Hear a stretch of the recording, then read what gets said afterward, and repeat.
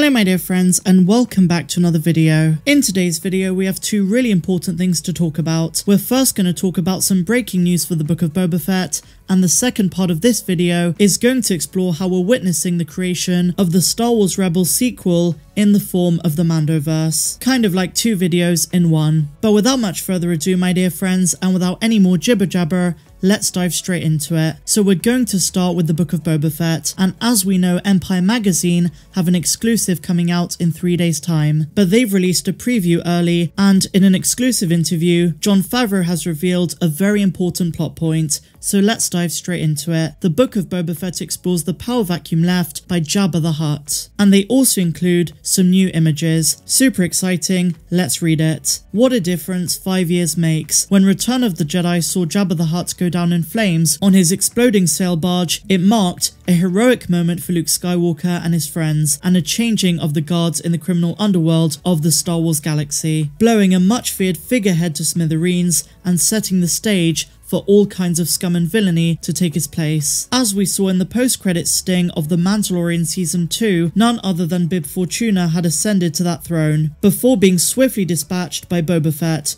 with the help of Fennec Shand. Now, in the Book of Boba Fett, a new era of galaxy crime is about to begin. Picking up where the teaser left off, the series from the Mandalorian creators Jon Favreau and Dave Filoni, and of course the showrunner Robert Rodriguez, will depict the bounty hunters' foray into crime boss territory. And this is where Jon Favreau speaks. There is a power vacuum, because Jabba is gone. Jabba was clearly a very strong and imposing leader, who people were very scared of, and who seemed to rule with an iron fist. You pull someone like that out of the ecosystem of Tatooine and Hutt space in general, and you have the opportunity that's ripe in the gangster genre. Favreau went on to say that although Boba Fett is a very experienced bounty hunter, he's not experienced at running a criminal syndicate or managing forces. He's not normally a newcomer, he's an expert as we see him in most areas. But in this case, he's trying to transition to another position. And since the Book of Boba Fett trailer depicts Boba Fett crunching skulls, shortly after saying he's going to rule with respect, his actions are going to do the talking. And then we get a very exciting tease from Robert Rodriguez, who says we'll see a lot more of his true character in this season, and the way he worded this implies that there could be another season after this one. And finally he states, you'll definitely see him have to turn barbarian mode. Boba is well and truly back. Incredible stuff guys, I'm super excited, and as we spoke about in the past, the transition from Jabba the Hutt to Bib Fortuna and of course Boba Fett is going to be central. How is Boba going to differ to Jabba in the way he runs the underworld? And I think as a fandom we can rest assured knowing that Robert Rodriguez basically confirmed that Boba Fett is not going to be a good guy. So let me know your thoughts of this in the comments down below, and let's move on to our next subject. On Saturday we found out that Natasha Liu Bordizzo has been officially cast as Sabine Wren in the Ahsoka series. Until that piece of breaking news, which I covered in my news update on that day, we had all suspected that Sabine's story, as well as others from Star Wars Rebels, were going to continue in live action. And in so many ways, this was not just a cast announcement, but also an official confirmation that the sequel to Star Wars Rebels is happening. But this time, my dear friends, it's not animated, nor is it going to be in just one show. It all started in The Mandalorian Chapter 13 with the massive name drop. Where is Grand Admiral Thrawn? It was in that key scene where Ahsoka fought Morgan Elsbeth that Dave Filoni essentially revealed his big plan for the future series that are going to connect to The Mandalorian. Ahsoka is looking for Grand Admiral Thrawn and of course her friend Ezra Bridger, who were both launched into hyperspace by the Purgil in the Rebels finale. Sabine Wren and Ahsoka Tano set off on that journey to find their Jedi friend, and inadvertently Grand Admiral Thrawn, and I believe that this mission is just the start of what Lucasfilm are setting up. The sequel to Star Wars Rebels is going to take place across multiple shows, and it's also going to combine elements of the original Timothy Zahn trilogy, which is of course expanded universe material, but some of those aspects are going to be brought in, and this big plan is essentially the future of Star Wars on the small screen. This will cover Ahsoka, Rangers of the New Republic, The Mandalorian, and if we're lucky, maybe even the Book of Boba Fett this December. So if we are witnessing the start of the Star Wars Rebels sequel, then what other characters are going to be brought in?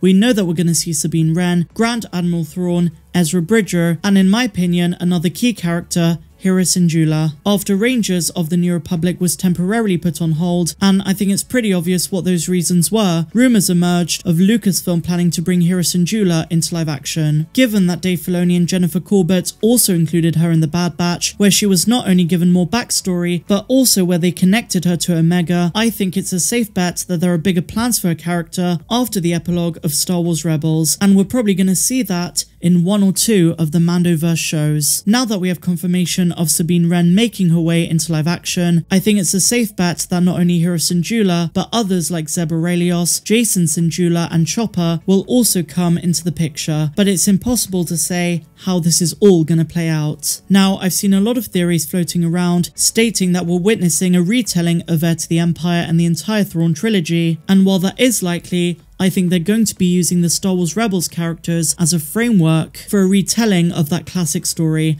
and if so, Ahsoka is going to take the place of Luke Skywalker in that trilogy. But don't get me wrong, Luke is definitely going to be involved, and so will Grogu. Now, aside from the original Thrawn trilogy, Timothy Zahn has written many more Thrawn books, and in the most recent one, which is Thrawn Ascendancy Lesser Evil, he retconned Thrawn's motives in Star Wars Rebels, revealing that Thrawn was never loyal to the Empire, but rather infiltrated it on behalf of his own race, the Chiss, and the Chiss believed that the Empire could potentially help them against the threats of the unknown regions. In other words, he always intended to return to his people, meaning that there must be a reason he's returned at a time when the Empire should have been long gone. Now, when it comes to Thrawn, whatever Filoni and Favreau's plans for him, he is coming into live action, and the rest of his story post-Return of the Jedi is going to be told. Lars Mikkelsen is rumoured to have the role solidified, and the return of Thrawn is going to make his story and the future of other characters very interesting. And the big question that it centres around is, are we going to see the Thrawn that Zahn created, who is intelligent and a complex character, or is he going to be more like he was in Star Wars Rebels, which painted him more as a villain? Now, back to the subject of this being a Rebel sequel, a few years ago Dave Filoni even hinted that this was going to happen. He said that while there was not going to be a season 5 of Rebels,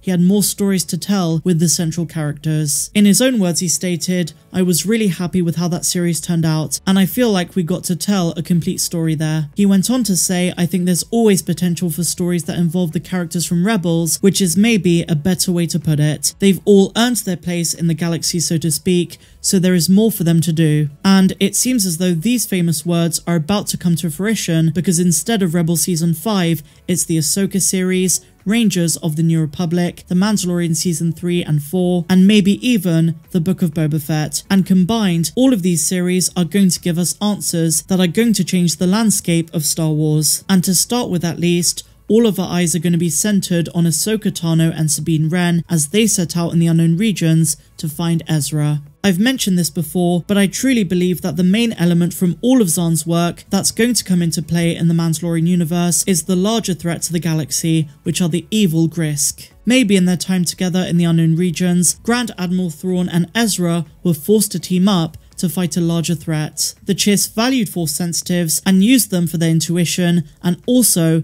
their navigational abilities. The Chiss branded Force users as Skywalkers, and in their time since the Rebels finale, maybe Thrawn has been using Ezra for his abilities and we simply don't know where they ended up. Knowing the creative talent of Dave Filoni, I'm sure we are in for a plot twist or two. So that covers Ahsoka, Sabine Wren, Ezra and Thrawn, but what about Hera Syndulla? How is her story going to play into the Mandoverse? As I mentioned earlier, the Bad Batch Season 1 set up a possible friendship that will continue further down the timeline post Return of the Jedi, and this is with Omega. I think the most likely option is the Ahsoka series, or maybe even Rangers of the New Republic. Now, there's always a chance that Hera Syndulla, Omega and Ahsoka will appear in the Andor series, and even though it's not part of the Mandalorian spin-offs, it could set up something big for later on in the timeline. But I think Filoni wants to tell Hera's story from after the Rebels finale, so after episode 6. And in the same vein, because we're talking about a Rebels sequel, another character we have to consider who already made her live-action debut in The Mandalorian Season 2 is Bo-Katan Kryze. We are all anticipating her to have a massive role in The Mandalorian Season 3 now that Din Djarin has the Darksaber, but we can also hope in a different show for a reunion with Ahsoka, either in a future season of Mando or the Ahsoka series. And it's obvious that they stayed in touch because Bo-Katan knew about Ahsoka's whereabouts on Corvus, which she revealed to Din Djarin. What I'm getting at is, there's going to be a massive overarching plan that Filoni and Favreau have set up, and it really is going to incorporate elements of the original Zahn trilogy, Star Wars Rebels, and of course The Mandalorian. When you realise this, it really hits you that we are experiencing one of the most exciting times to be a Star Wars fan. How it's all going to come together is unknown, but I have no doubt it's going to be epic. I've always hoped that eventually these Mando related shows are going to accumulate in the form of one massive movie, kind of like an Endgame style finale. I personally believe this is where it's all leading, and we can only hope for it. But the implications of everything we're about to witness are going to be massive on canon. But let me know your thoughts of this in the comments down below. Do you agree? Do you disagree? And where do you think all of this is leading? Do you think we're witnessing a Star Wars Rebels sequel, or is it something different altogether? But otherwise, my dear friends, I'm wishing you an amazing day. May the Force be with you always. I'm Star Wars Meg, and I'll see you tomorrow.